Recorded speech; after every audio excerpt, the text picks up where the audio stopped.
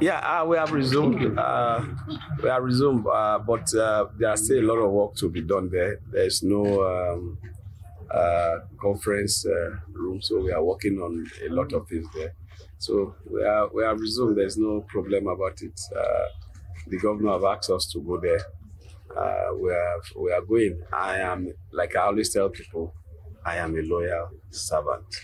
I am a loyal servant. There's nothing that has changed. I took a personal vow to support my governor, and you can see my Catholic people are here. Everything about me, if I have a vow with God, there's nothing that will change it. And I can only wish that that relationship that we have, I pray, I know in the next few days and weeks, it will come back. I'm missing my governor really, but by the grace of God, I know God will touch the governor's heart and touch all of us. And even those that are trying to be in between, God will touch them to know that I mean well.